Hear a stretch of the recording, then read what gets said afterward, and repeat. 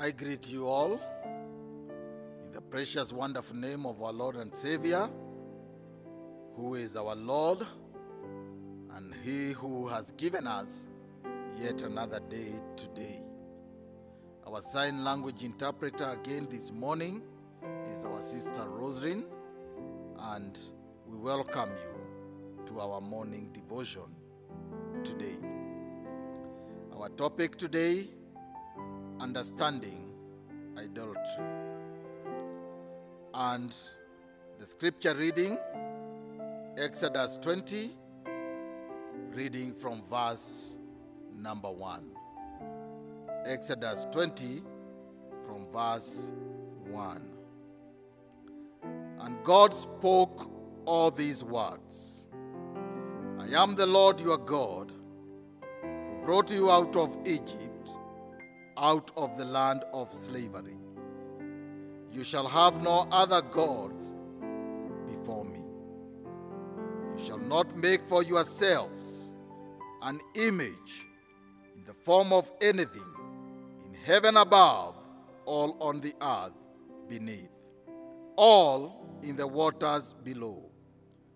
You shall not bow down to them or worship, for I, the Lord your God, am a jealous God, punishing the children for the sin of their parents to the third and fourth generation of those who hate me. This is the word of the Lord.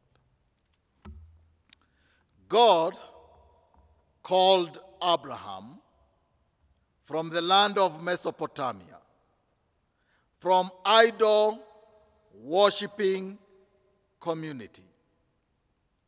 He chose Abraham, and he chose him to start a nation through him. Abraham lived among the Canaanites, people who had allegiance to idols. But Abraham was not influenced by them. He never lost touch with God, who called him, even among the Canaanites. That's why, for example, when his son Isaac was to marry, he sent his servant to his own people to fetch a wife for him. He had no touch or connection with idols. An idol is a graven image that is revered. However, idolatry is actually the worship of idols. God does not share his glory with men. He is jealous. That's what the scripture has told us. There can't be God and another. With God, we neither add nor subtract. God is complete. God the Father, God the Son, God the Holy Spirit. God is complete. In Exodus 32,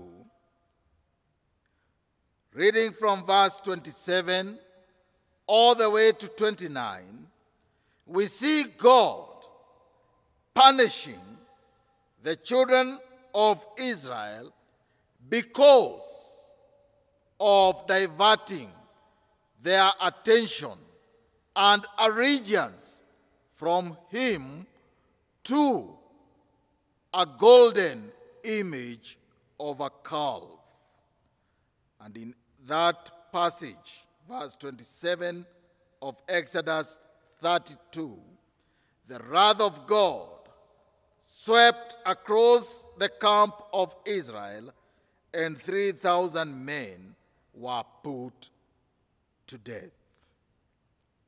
God does not share his glory with anyone or anything. A mountain cannot replace God. No image can replace God. God wants us to worship him in truth. And truth is not domiciled in images and idols. Truth is domiciled in him. Idol worship reduces God from being the potter, that is the creator, to the pot, the created. However, idols are non-issues to God. God is not bothered by the idols, but he is concerned when he sees his people placing their loyalty to idols. It bothers God. When we read Isaiah 44, from verse 16 following up to 19, for the purposes of the context, God is raising a question through Isaiah to the nation of Israel. You go to the forest, you cut a piece of wood. Half of it, you carve an image. Half of it, you burn in the fire and boil your meal. How can you cook with your own God? It's a polite way of God telling Israel a piece of wood cannot produce a God and at the same time produce fuel for your food. That is not possible. You are fooling yourself. Habakkuk 2, verse 18, Habakkuk also raises a similar question. Of what value is the idol? He's asking the nation of Israel. What is the idol doing for you? The idol comes to deceive. God cannot be replaced. But man, unfortunately, has replaced God with so many idols. I can only allude to a few.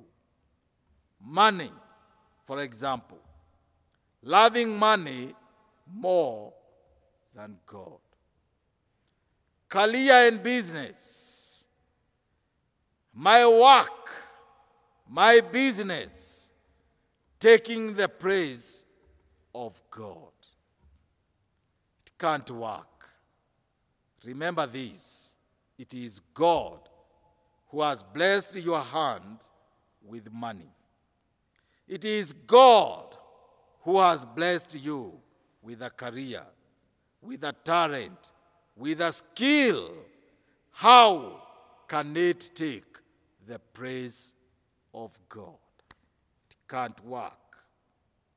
Nothing elevated above God by man can take the place of God. It's only that man is paining himself. Therefore, God wants us to put our hope and trust in him, to forget about everything else, all that is surrounding us.